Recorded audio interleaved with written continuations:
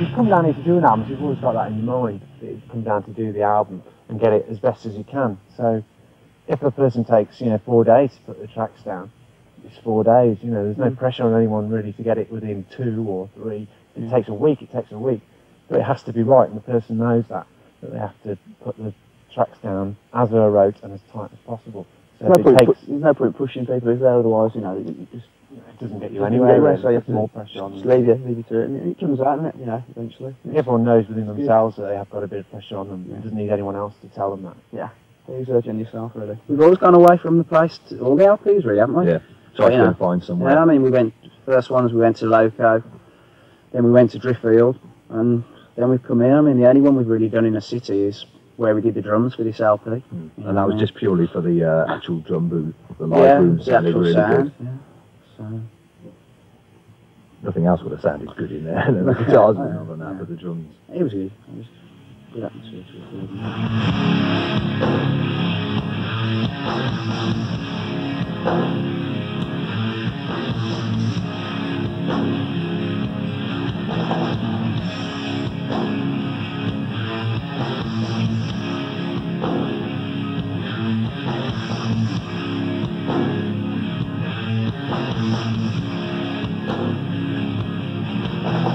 It's hard to tell, obviously, without the vocals on and the bass on and that as well, because it's just really sort of rhythm and drums.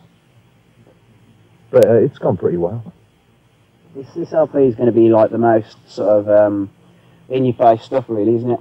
Sort of like a lot of the LPs that we've done before have been slightly slower than what we actually play them live. But this one, it's in your face, and it's going to be. I think it's going to be like the most powerful one that we've made. Best songs, I think, as well. Fourth Crusade was pretty clean, the production on it, for our sort of style of music or our band, but we're sort of looking slightly more aggressively this time. Definite advancement in the songs, the structure of the songs.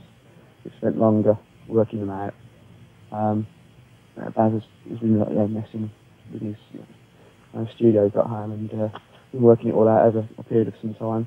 So the structure of the songs are a lot stronger. The riffs in there are just really catchy, and anyone can really get into them. So I think it's going to come out really strong. I've got my own idea of how the lyrics are going to come out, and I'm sure when it's all put together, it's going to come out really well. I mean, the whole album was wrote before. It was actually wrote once before, and we completely scrapped it and took the best bits out and used them for some better riffs that we made up later along the line. Just sacrificed other songs and took the best bits out and put together what we thought were the 10 most powerful songs.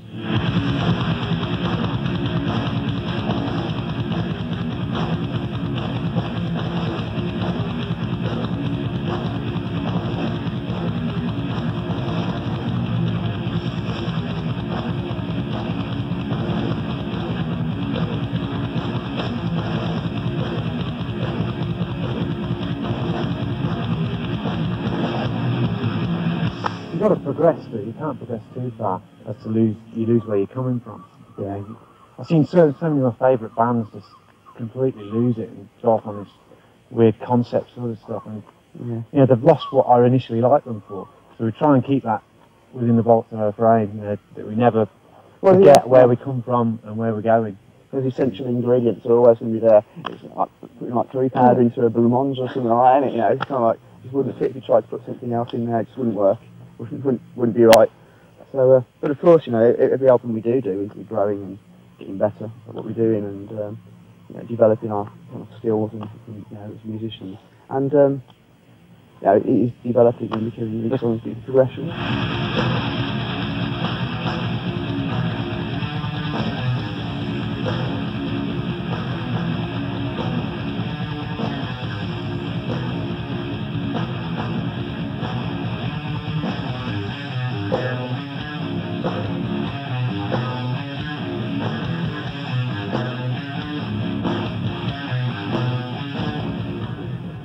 Well, it's progression that they've made, but it's still keeping the essential ingredients of Bolt Thrower in there, really, the heavy sound. But I think it's the most catchy bunch of riffs they've put together, because we've only got the riffs and the drums on tape at the moment. And it's going to be a really good album.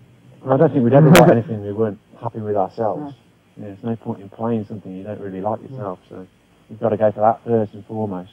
get something you're happy with yourself, and hopefully it's marketable to That the goes group down. that you're playing to.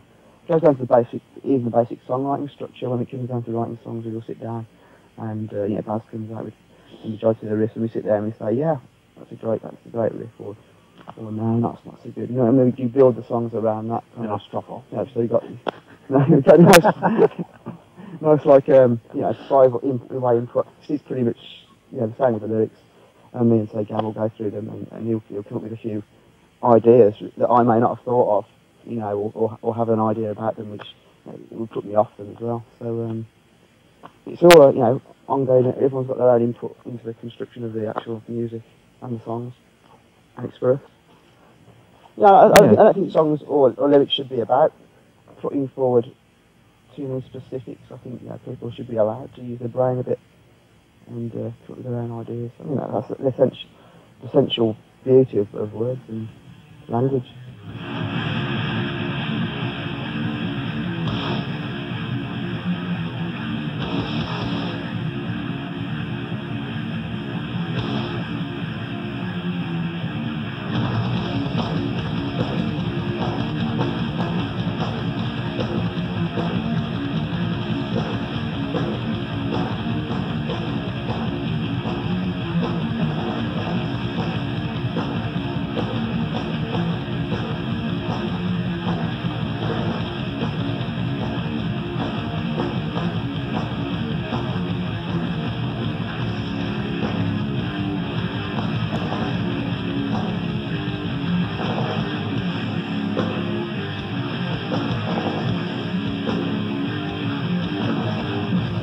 Writing and hopefully progress from the stage we are now without having to search for it again.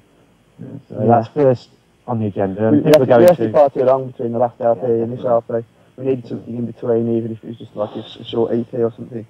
The impetus of where we were building just kind of fell off, after 6 or 8 months. So we needed something out there. So we don't intend that to happen again. We're intending to release a 12-inch as well. It's a preview to the album around September time. Yeah, with a re-recorded version of World Eater, which seems to be a lot of Bolt Thrower fans' favourite songs. So we recorded it more 1994 style, as we really would sort of want to play it live now. Change the blast beat for a more of a mid-pace sort of. Well, you can grab hold of it now without thinking, what's going on here? You can actually hear what's going on this time. Slowed it down a little bit. Because we made it more accessible, I think. Definitely. But there's Killer Wrists is still in it. People sort of know in Europe we sort of go out in January time. That's our favourite.